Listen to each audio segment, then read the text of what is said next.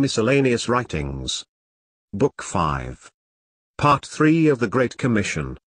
By Charles Henry Mackintosh, better known as CHM.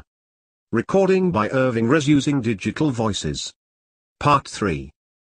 We shall now turn for a few moments to the ministry of the Apostle of the Gentiles, and see how he fulfilled the Great Commission.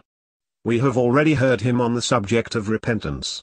Let us hear him also on the great question of remission of sins. Paul was not of the 12. He did not receive his commission from Christ on earth, but, as he himself distinctly and repeatedly tells us, from Christ in heavenly glory. Some have spent not a little time and pains in laboring to prove that he was of the 12, and that the election of Matthias in Acts 1 was a mistake. But it is labor sadly wasted, and only proves an entire misunderstanding of Paul's position and ministry. He was raised up for a special object, and made the depository of a special truth which had never been made known to anyone before, namely, the truth of the Church, the one body composed of Jew and Gentile, incorporated by the Holy Ghost, and linked, by his personal indwelling, to the risen and glorified Head in heaven. Paul received his own special commission, of which he gives a very beautiful statement in his address to Agrippa, in Acts chapter 26, whereupon, as I went to Damascus, with authority and commission from the chief priests, what a different commission he received ere he entered Damascus. At midday, O king, I saw in the way a light from heaven, above the brightness of the sun, shining round about me and them which journeyed with me. And when we were all fallen to the earth, I heard a voice speaking to me, and saying in the Hebrew tongue, Saul, Saul, why persecutest thou me? It is hard for thee to kick against the pricks. And I said, Who art thou, Lord? And he said, I am Jesus, whom thou persecutest. Here the glorious truth of the intimate union of believers with the glorified man in heaven, though not stated, is beautifully and forcibly implied.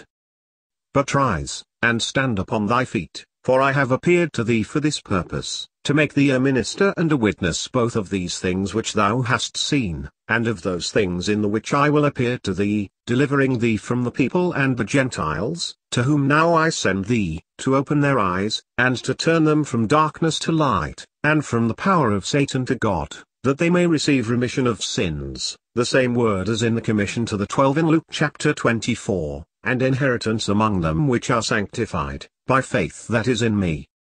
Note, by faith is connected with remission of sins and inheritance among the sanctified. What depth and fullness in these words! What a comprehensive statement of man's condition! What a blessed presentation of the resources of divine grace! There is a very remarkable harmony between this commission to Paul and that to the 12 in Luke chapter 24. It will perhaps be said there is nothing about repentance. True, the word does not occur, but we have the moral reality, and that with singular force and fullness. What mean the words, to open their eyes? Do they not most certainly involve the discovery of our condition? Assuredly.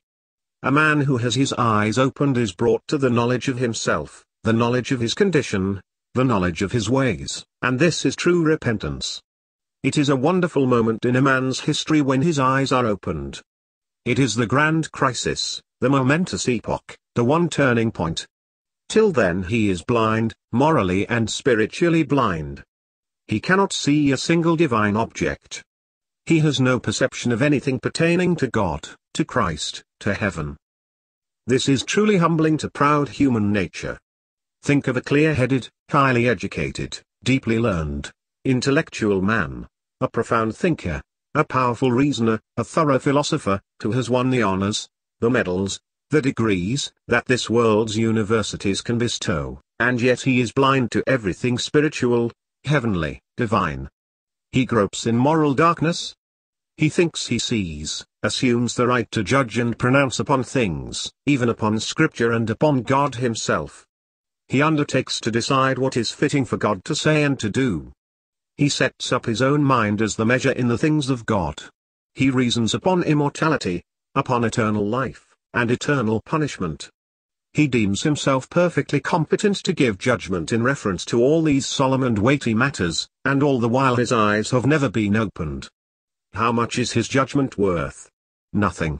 Who would take the opinion of a man who, if his eyes were only opened, would reverse that opinion in reference to everything heavenly and divine? Who would think for a moment of being guided by a blind man? But how do we know that every man in his natural, unconverted state is blind? Because, according to Paul's commission, the very first thing which the gospel is to do for him is to open his eyes. This proves, beyond all question, that he must be blind. Paul was sent to the people and to the Gentiles, that is, to the whole human family, to open their eyes. This proves, to a divine demonstration, that all are by nature blind. But there is more than this. Man is not only blind, but he is in darkness. Supposing for a moment that a person has his eyesight, of what use is it to him if he is in the dark? It is the double statement as to man's state and position. As to his state, he is blind. As to his position, he is in darkness, and when his eyes are opened, and divine light streams in upon his soul, he then judges himself and his ways according to God. He sees his folly, his guilt, his rebellion, his wild, infidel reasonings, his foolish notions, the vanity of his mind, his pride and ambition, his selfishness and worldliness. All these things are judged and abhorred. He repents, and turns right round to the one who has opened his eyes and poured in a flood of living light upon his heart and conscience. Further, not only is man, every man, Jew and Gentile, blind and in darkness, but, as if to give the climax of all, he is under the power of Satan. This gives a terrible idea of man's condition. He is the slave of the devil. He does not believe this. He imagines himself free, thinks he is his own master, fancies he can go where he pleases, do what he likes, think for himself, speak and act as an independent being. But he is the bond-slave of another, he is sold under sin, Satan is his lord and master. Thus Scripture speaks, and it cannot be broken. Man may refuse to believe, but that cannot in the least change the fact. A condemned criminal at the bar may refuse to believe the testimony from the witness table, the verdict from the jury box, the sentence from the bench, but that in no wise alters his terrible condition. He is a condemned criminal all the same. So with man as a sinner, he may refuse the plain testimony of Scripture, but that testimony remains notwithstanding. Even if the 1,000 millions that people this globe were to deny the truth of God's word, that word would still stand unmoved. Scripture does not depend for its truth upon man's belief. It is true whether he believes it or not. Blessed forever is the man who believes, doomed forever is the man who refuses to believe. But the word of God is settled forever in heaven, and it is to be received on its own authority, apart from all human thoughts for or against it. This is a grand fact, and one demanding the profound attention of every soul. Everything depends upon it. The word of God claims a belief because it is his word. If we want any authority to confirm the truth of God's word, we are in reality rejecting God's word altogether, and resting on man's word. A man may say, "How do I know that the Bible is the word of God?" We reply, it carries its own divine credentials with it, and if these credentials do not convince, all the human authority under the sun is perfectly worthless. If the whole population of the earth were to stand before me, and assure me of the truth of God's word, and that I were to believe on their authority, it would not be saving faith at all. It would be faith in men, and not faith in God. But the faith that saves is the faith that believes what God says because God says it. It is not that we undervalue human testimony, or reject what are called the external evidences of the truth of the Holy Scripture. All these things must go for what they are worth. They are by no means essential in laying the foundation of saving faith. We are perfectly sure that all genuine history, all true science, all sound human evidence, must go to establish the divine authenticity of the Bible, but we do not rest our faith upon them, but upon the Scriptures to which they bear witness. For if all human evidence, all science, and every page of history, were to speak against Scripture, we should utterly and absolutely reject them, reverently and implicitly believe it. Is this narrow? Be it so. It is the blessed narrowness in which we gladly find our peace and our portion forever. It is the narrowness that refuses to admit the weight of a feather as an addition to the Word of God. If this be narrowness, we repeat it with emphasis, and from the very center of our ransomed being, let it be ours forever. If to be broad we must look to man to confirm the truth of God's word, then away with such broadness, it is the broad way that leads straight down to hell. No, your life, your salvation, your everlasting peace, blessedness and glory, depend upon your taking God at His word, and believing what He says because He says it. This is faith, living, saving, precious faith. May you possess it. God's word, then, most distinctly declares that man in his natural, unrenewed, unconverted state is Satan's bond-slave. It speaks of Satan as the god of this world, as the prince of the power of the air, the spirit that now works in the children of disobedience.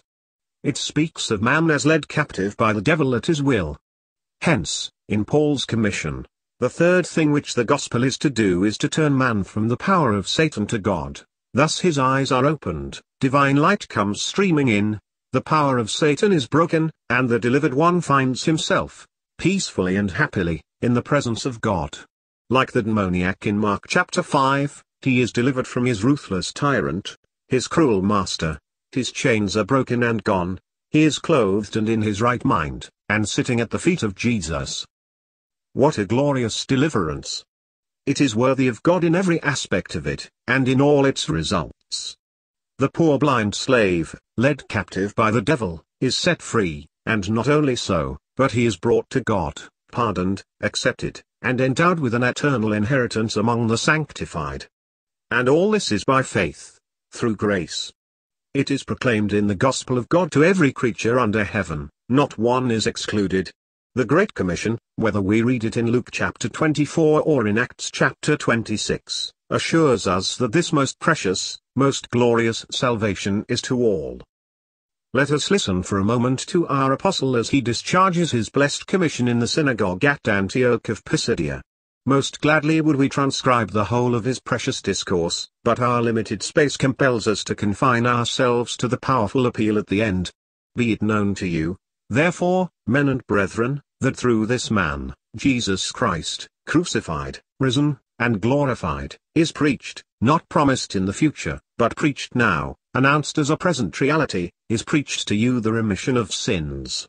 And by him all who believe are justified from all things, from which ye could not be justified by the law of Moses. From these words we learn, in the clearest possible manner, that every soul in that synagogue was called upon, there and then, to receive into his heart the blessed message which fell from the preacher's lips. Not one was excluded. Unto you is the word of this salvation sent. If anyone had asked the apostle if the message was intended for him, what would have been the reply? Unto you is the word of this salvation sent. Was there no preliminary question to be settled? Not one. All the preliminaries had been settled at the cross. Was there no question as to election or predestination? Not a syllable about either in the whole range of this magnificent and comprehensive discourse. Is there no such question? Not in that great commission whereof we speak. No doubt the grand truth of election shines in its proper place on the page of inspiration.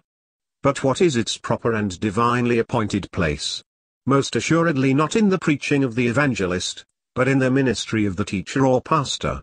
When the apostle sits down to instruct believers, we hear such words as these, whom he did foreknow, he also did predestinate.